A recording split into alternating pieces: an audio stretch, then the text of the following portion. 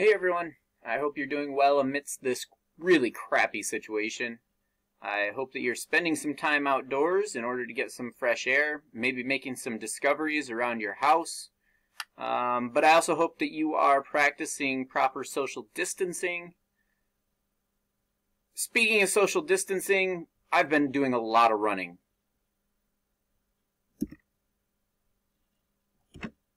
I should mention that I absolutely despise running. I'm not very fast. It takes me a long time to get the distance that I want to go. I'm running about 3 miles, and this hill right here is almost at the end of my run. And by the point that I get to it, I am moving at a turtle's pace. The other day, I happened to notice that on the trail,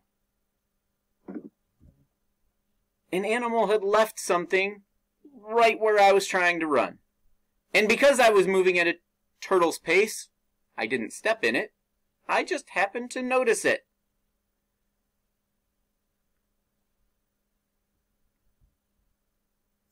And my noticing got me wondering, why would an organism do that right in the middle of the trail that I'm trying to run?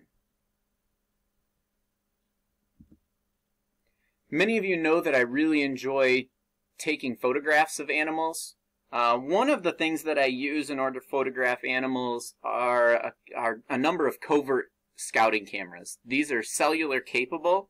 They've been a really great resource in the classroom. I've used them on most of the images with a lot of inquiry type activities with students where I can just throw out a bunch of images that have data associated with them, time of day that the image was taken, temperature, moon phase, various data points that my kids can analyze.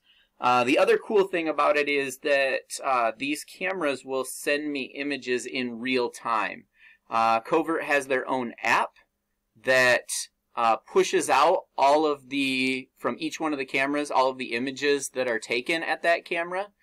So like for example, in the last few minutes, I've gotten a picture of the neighbor's house cat at my house.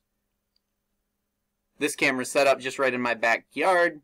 This is actually a camera that we've been getting quite a few bobcat pictures in, and it's literally out my backyard like 30 feet.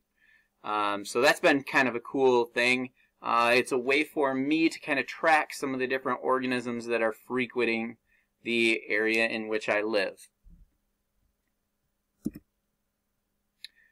So going back to our really crappy situation, we're all confined, we're kind of getting stir crazy. Did you know you don't need a cellular camera or a trail camera in order to identify the specific organisms that might exist in your area? We can use animal waste as an indicator of the specific species that live around our neighborhoods. So no matter whether you call it crap, feces, defecation, manure, dung, poop, excrement, stool, fecal matter, waste, it's really important to recognize that you should not ever handle animal scat. And we're going to see in this video why. One of the organisms that might be frequenting your area is a badger. Badger scat varies in size. It's oftentimes full of moisture. Its texture is dependent upon its diet. Its diet does include things like worms and berries, depending upon the time of the year. Oftentimes the indicator of badger scat is that they will dig a latrine and they will deposit their waste in the latrine.